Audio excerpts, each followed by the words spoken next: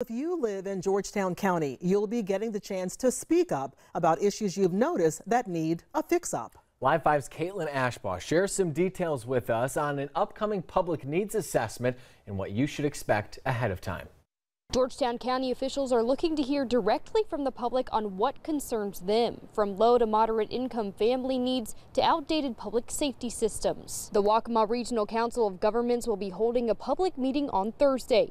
Anyone who lives in the county is invited to share their experiences and observations from the past year over what they believe needs addressing. The county then takes these requests and puts them in a needs assessment file for any future project plans or grant applications. Grant Administrator Imani Jones says they've heard the most questions about pipelines and sewer systems that are more than 100 years old, prompting insufficient water access for parts of the county. The group is also looking to address the lack of affordable housing in the area and improving infrastructure to balance impact on families with various income levels. A lot of people do come into the meetings stating their needs and kind of like expecting a quick turnaround or something to happen right then and there. These needs are basically for us to know and indicate, so later down the line, if the locality wants to do a project, they can look back and say, oh yeah, someone did mention that this was a need. The meeting is set to start at 6 p.m. on High Market Street. If you're not able to attend this meeting, you are still encouraged to submit your concerns